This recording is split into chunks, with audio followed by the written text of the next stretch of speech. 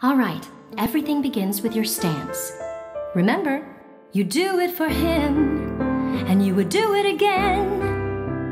You do it for her, that is to say, you'll do it for him. Keep your stance wide, keep your body lowered. As you're moving forward, balance is the key. Right foot, left foot, now go even faster. And as you're moving backwards, keep your eyes on me. Keep my stance wide. Good. Keep my body lowered. Right. As I'm moving forward. Concentrate. Don't you want him to live? Right foot, left foot. Yes, but put your whole body into it. Everything you have, everything you are, you've got to give.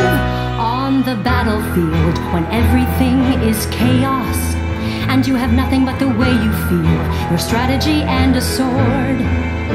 You just think about the life you'll have together after the war. And then you do it for her.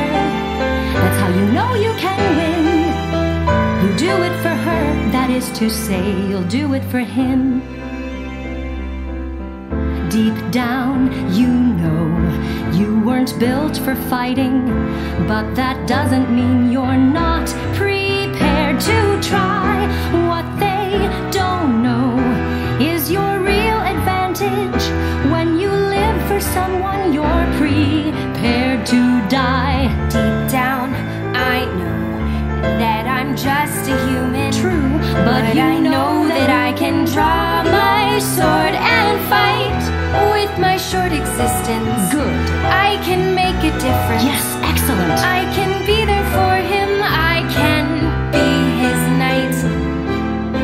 I can do it for him. You do it for her. Okay, now do that again. Yes, ma'am. You do it for her, and now you say, I'll do it for him.